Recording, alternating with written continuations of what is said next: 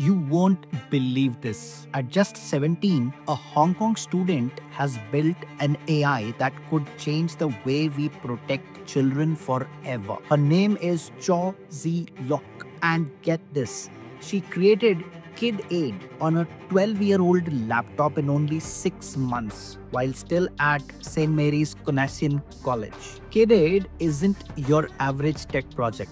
It actually scans childcare CCTV footage in real time, picking up subtle signs of distress like anxious body language, flinching, or upset voices, stuff that adults would often miss out. And what's even wild is Kid Aid flagged suspicious moments with more than 90% accuracy in early tests itself.